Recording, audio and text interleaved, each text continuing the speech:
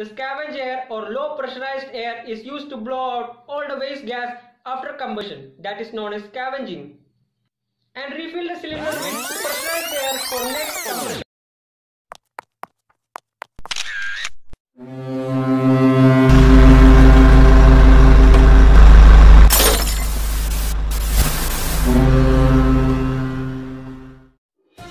Hello my friends, once again welcome back to another episode of Refigeration. So guys, the topic of today's discussion is scavenging and different kind of scavenging and the concept behind them. And yeah guys, if you are new to this channel, watch the video till the end. If you find this video useful, then subscribe my channel and press on the bell icon for future notification. So guys, let's not waste any time and move on to our topic, scavenging and different kind of scavenging and the concept behind them. Scavenging. It is a process in a diesel engine in which the scavenge air or low pressurized air is used to blow out all the waste gas after combustion, that is known as scavenging, and refill the cylinder with pressurized air for next compression stroke.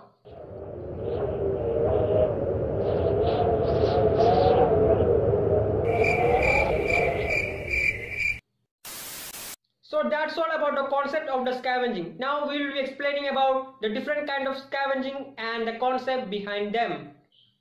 The different type of scavenging are Uniflow Scavenging, Loop Scavenging, and last but not the least, Cross Flow Scavenging. Now we will be explaining about each type of scavenging in a much more elaborated and descriptive sense. So guys, let's go.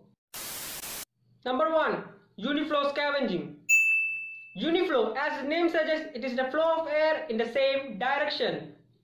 The low pressure scavenge air is allowed to enter the cylinder from the lowest position of the cylinder, and it is given a slight rotation and swirl because of the shape of the scavenge port.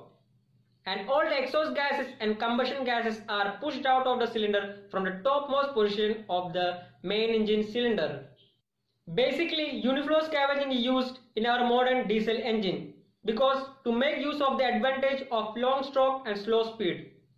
The modern engine in this era have to burn present day cheap heavy fuel oil, which is very tough to burn as well, and it is possible only by using better scavenging, which is provided by Uniflow scavenging method. Now talking about the advantage of the Uniflow scavenging. The scavenging efficiency will be the highest. There is no exhaust gas and scavenge air intermixing, which is known as short circuiting. The working temperature are reduced. The costly cylinder lube oil consumption is drastically reduced from 0.3 to 0.6 gram per bhp per hour for crosshead marine diesel engine. Less residual exhaust gas remain in the cylinder after scavenging. The air loss during exhaust and scavenging is nil.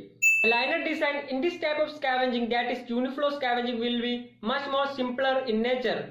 That's it for Uniflow scavenging. Now let's move on to another type of scavenging. The next type of scavenging is loop scavenging. In loop scavenging, the flow of scavenge air will be in the form of loop. The air inlet and exhaust port are arranged in the same side of the cylinder. Loop scavenging is best for stroke bore ratio of 2:3, and above that it is very disadvantageous in nature because of the thermodynamic point of view. So we can come to a conclusion that modern diesel engine with high stroke bore ratio do not use loop scavenging, while it use Uniflow scavenging. Yes. So that's it for loop scavenging. Now let's analyze another type of scavenging. The next type of scavenging is cross scavenging.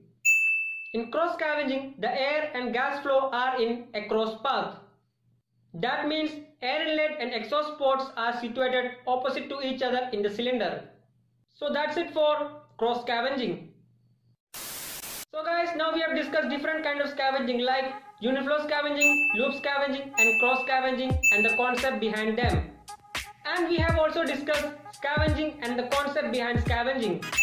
I hope this much is enough for this video.